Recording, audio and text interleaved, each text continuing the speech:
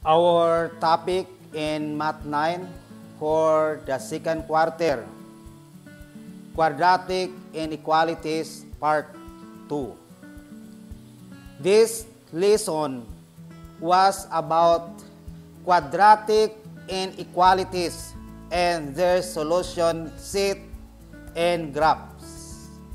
The lesson provided you with opportunities to describe quadratic inequalities and their solution using practical situations, mathematical expressions, and their graphs. Moreover, you were given the opportunity to draw and describe the graphs of quadratic inequalities and to demonstrate your understanding of the lesson by doing practical tasks. Your understanding of this lesson and other previously learned mathematics concepts and principles will facilitate your learning of the next lesson, quadratic function. Okay, so we have the definition of terms. First term, we have discriminant. Then what is discriminant?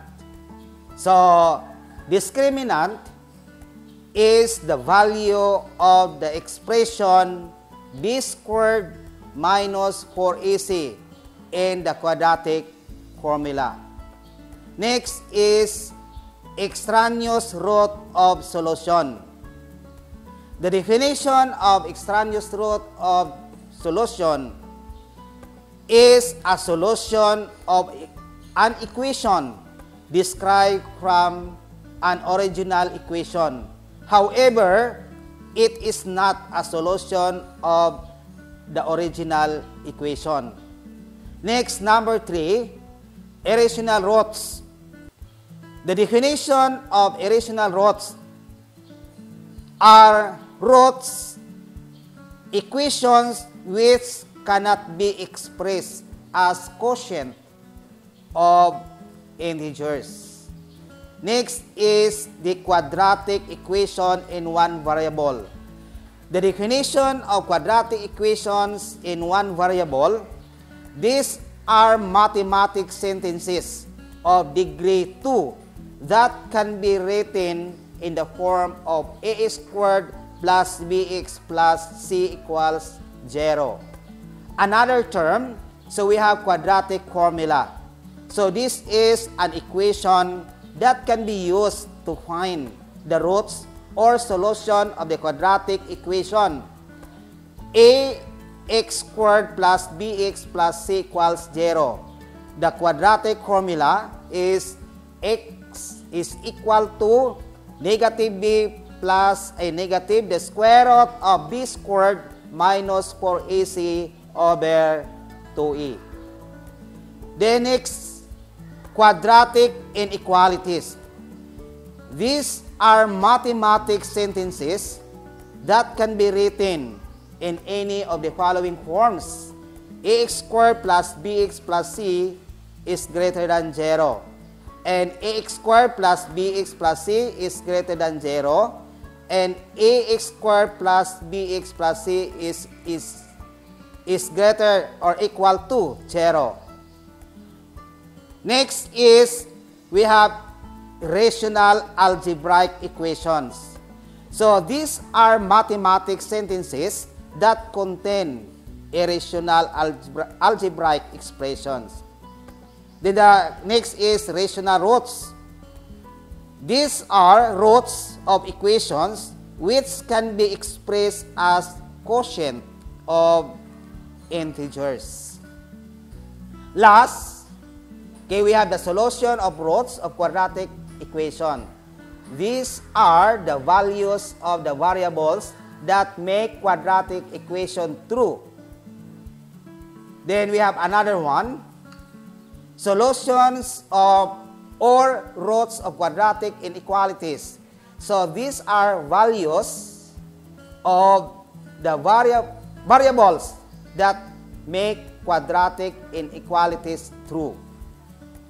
Then we have here the graph of an inequalities of quadratic equation. So, this graph represents the inequalities of quadratic equation. Then we have here the activity that select from the list of the mathematical sentences on the right side the inequality that is described by each of the following graph. Then you have to analyze this figure or this graph, which is the quadratic inequalities.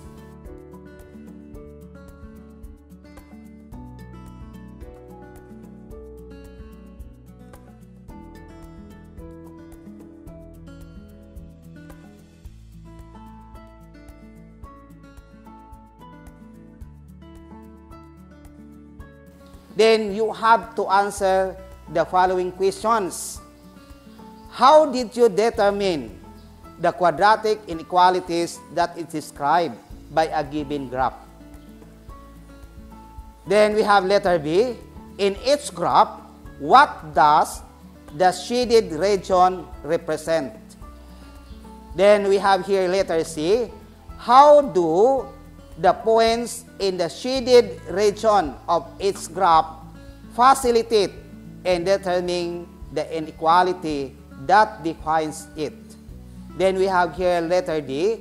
How would you describe the graphs of quadratic inequalities in two variables involving less than, greater than, less than or equal to, or greater than or equal to? Then we have letter E. Suppose you are given a quadratic inequalities in two variables. How will you graph it? So, were you able to identify the inequalities that is described by each graph? Was it easy for you to perform this activity? I'm sure it was. Or if not, then try to find an easier way of doing this activity. I know you can do it in the next activity. Then you will work on a situation involving quadratic inequalities. Okay, so then our activity for this week 2 for the second quarter. How do you describe quadratic inequalities? For number 2, give at least 3 examples of quadratic inequalities.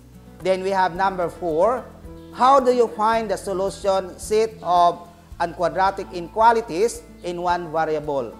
Then how about quadratic inequalities in two variables? And then we have here number 4, how would you describe the solution set of each of the following quadratic inequalities?